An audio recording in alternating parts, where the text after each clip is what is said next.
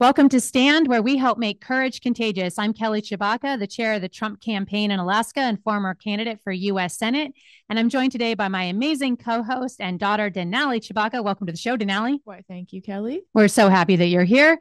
We've got an amazing lineup for you today, but we're going to start off by saying if you'd like to be one of our standouts, please join us at standshow.org. You can find all of our previous episodes, including one of our top shows with Bill O'Reilly, see what our stand show is all about. You can also follow us on social media, but let's not wait on that. Let's get on with the show. We've got amazing elections just around the corner, and we want to highlight two of our favorite candidates in Alaska. We're going to start off with Jared Goecker, who is looking to change the balance of power in the Senate in Juneau. Jared, let's open up with your election and welcome to the show. Hey Kelly, hey Denali, thanks guys so much for having me. Yeah, we've got a really exciting race going on here in Chugiak-Eagle River. We're trying to take the state Senate back, right? We've got an incumbent who ran as a Republican, ran as a conservative, and yet has governed completely in the opposite direction. You know, when you say, "Hey, I'm a conservative," but then you vote with Forrest Dunbar 90% of the time, that's a problem for a lot of people. And when you put the Democrats in control of the state Senate, that's another problem for a lot of people. So we're trying to take the seat back and flip the balance of power in the state Senate so we can get some actual good conservative common sense things done. Yeah, that's absolutely right. What has been one of the biggest challenges you have faced in this campaign where Chugiak-Eagle River is one of our most conservative, most Republican strongholds in the state? What's been one of the big challenges for you? Yeah, look, one of the biggest things, right, is the Merricks are very powerful people. They bring a tremendous amount of name ID. They bring a tremendous amount of money and influence to the table.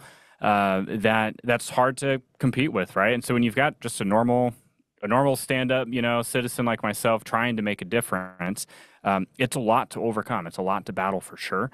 But we've put in the work, right? And so we launched this campaign in January. We almost immediately started door knocking. And I don't know if anyone's been outside in Alaska in February. It's very cold. We started door knocking right away, and we crossed over 16,000 doors yesterday Wow. that we've for this campaign because we knew that if we're going to get outspent, right, we're probably going to get outraised. We are being outraised, but we're not going to be outworked. And that was our biggest thing is we need to get out there and connect with people, talk with people, hear from them, hear the stories that are most impactful, and hear all that stuff. And so that's what we've been doing. And that's been one of the biggest challenges, but also the biggest blessing we've had is that we've run as an underdog the entire time because we are. And I think that's really propelled us to be in a really good spot to actually flip the seat. Yeah. So, Jared, tell us. I know that Denali and I have talked many times that money isn't the only way to win a race.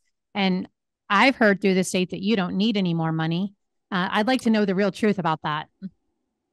I can always use more money. Look, we're in the final 2.5 weeks here. And yes, we need as much money as we can, honestly, truly, because Kelly's outraised us a lot. She's got a tremendous amount of money coming in from special interest groups, the 907 initiative, putting Alaska's first, all of the big labor groups, because her husband happens to be one of the big union bosses here in the state. So they're outspending me, outraising me probably 4-1 at this point. Wow. So any money we can get is going to be incredibly helpful to pushing, those last messages out, responding to the October surprises and whatever else they might, throw our way. So anything that we can raise at this point is going to be incredibly helpful and helping us finish this strong and get over the finish line and take the seat back. That's great. And where can people donate to you at? Yeah, so they can go to jaredforalaska.com. We've got a really the link is very prominently displayed on the website on where to go to donate. And yeah, anything helps at this point. Awesome. So, Jared, why don't you tell us a little bit about how your campaign contrasts with Kelly? So, she declares to be a Republican, a conservative. You said she votes with Forrest Dunbar 90% of the time. Can you tell us a couple of ways that you two differ as candidates? Yeah, look, that's a really good question. Here's the thing. Prior to getting into this race, I was what Kelly and her allies would call a nobody. In fact, they have called me that. I was just a private citizen, living my life, going to work, providing for my family, raising my newborn, and frankly, very happy with life, right? However, our story took a bit of a drastic turn. My brother was murdered at the end of last year, and it made us realize we had to do something different. And because the policies that Kelly and the people that she's put in power, the policies that they pursue are creating this cycle of violence here in the state. And so that's one of the biggest things is, look, when you say you're a conservative, but then you're going to turn around and you're going to vote with Forrest Dunbar, 90% of that's a problem. One of the big things I'm running on is criminal justice reform, like actually fixing the problem, right? Because we are releasing dozens of just last year in Anchorage alone, they released up to 35 people indicted for murder or homicide here in Anchorage with bail as low as $0. That is categorically insane.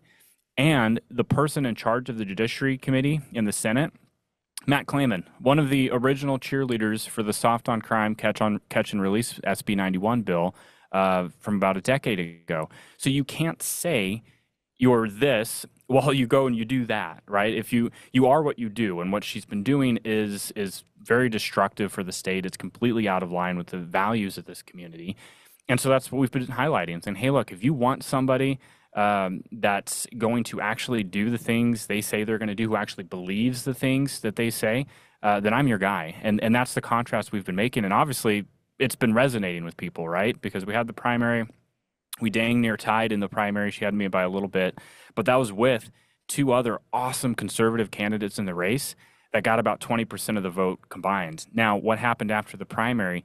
Those two candidates withdrew and endorsed me. So it's looking really good, but we just have to get it over the finish line. Right. I just want to point out something really interesting you said earlier, Jared, is that first, at the beginning of the interview, you mentioned that the Merricks are powerful, not just Kelly. And I think that's really important to highlight, is the fact that Joey Merrick is actually a massive player with labor unions. And even though the campaign has been accusing you of being a nobody, you're a regular Alaskan. You represent the Alaskan people, what they believe in, their values, what they fight for, what they want. But the Merricks are a labor union family that have bought their way into the Senate and have done catastrophic things for the Valley since then. So I just wanted to point that out for our viewers, because if you didn't know, now you know. Yeah. And to that point, real quick, we had a debate last week, and in our closing statements, I was talking about, hey, here's the challenges people are having. It's scary right now. Cost of everything is high. Our education system is struggling. Crime is soaring. And it feels like we're in a bit of a decline as a state. It feels like we're sliding. And that is the exact same thing that thousands of people all across this district have told me. And Kelly's closing statement was, actually, things are going pretty good here. I don't know what the problem is. Alaska's doing really well. And it's like, could you be any more out of touch with just regular Alaskans? Because I'm sure to you at the top, your house is literally on top of the mountain. You are living such an incredibly privileged life. How you just couldn't possibly understand what the average Alaskan is going through, and you've not put in any work to understand. You're not out there talking to people like I am. Well, speaking of privilege, many people don't remember that Kelly Merrick was one of those scandalous few who were with Zach Fields and other Democrats at the Pizza Bong Togo party. Ponggate. Yeah, Ponggate, that absolutely destroyed rooms in the Capitol during the COVID lockdown, when everybody was supposed to sequester and stay apart and separate and wear masks and not fraternize. They decided that the rules didn't apply to them. And this is when people were getting mass cases of COVID, and staff were having to shut down, and they were having to shut down committee meetings and the work in Juneau. These Democrats all got together and threw a beer pizza party bash and trashed our Capitol building. And it was caught on camera. And then the Democrats, with American leadership, decided never to release those tapes to the public in transparency. And that's what it means to live that elite privileged life, where you're not held accountable and you don't live in transparency to your constituents, but you are held to a different standard, where all of the other senators and representatives and staff all had to be separated and all had to wear masks. But somehow Merrick and the Democrats, like Zach Fields and liberal bloggers who were all in the room, got to party and trash the place as if they were all in some kind of a frat party from some nasty movie, and the rules just don't apply to her. So I think that that's interesting. I also want to pick up on what you said. You are what your record says you are. And when you say that Matt Clayman is in charge of the Judiciary Committee, That would not have happened had Kelly Merrick not switched sides and given a majority control to the Democrats in the Senate. And we all have to remember that there are technically more Republicans in the Senate in Juneau than there are Democrats. But because she threw her weight over to the Democrats to create this Democrat-led and dominated caucus, that's why we have these soft on crime policies that we have. Jared, we'll give you the last minute to share your thought on that before we go to a break. Yeah, look, that's exactly right. And Kelly likes to say, well, if you want to get something done, you have to be in the majority. And she even said that in the debate last week. And I remind her, I said, Senator, you were in a majority. That's correct. There were more Republicans. The people of Alaska elected a Republican majority, and you completely hijacked their will and put the Democrats in control of the Senate. That is your record, right? And so that is a huge problem, not just for me as a constituent, but as for the rest of the community, but statewide. Like the people expect conservative, right of center governance, and Kelly Merrick decided to completely throw that away and do her own thing and chart her own course, all for power, right? So she could get a really nice committee assignment. And make sure that money's flowing to her crony friends. It's a problem. It's a real problem. Right. To her friends, but not to her district. I think that that's the point, because her votes don't align with her constituents, and either you're representing your people or you're not. And that's what elections are about. They're performance reviews for our elected officials. I want to come back and I want to compare, after this break, I want to compare the various union experiences that you and Kelly Merrick share.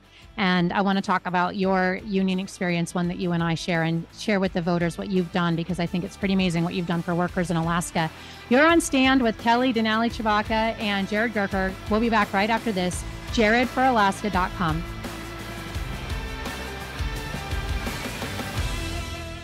Jean's Chrysler, Jeep, Dodge, and Ram trucks, providing the cars, trucks, and SUVs that keep us working, keep us playing, keep us moving forward. And for over 75 years, Jean's has been helping keep us connected. Jean's Chrysler, Jeep, Dodge, and Ram, the official dealership of life in Alaska.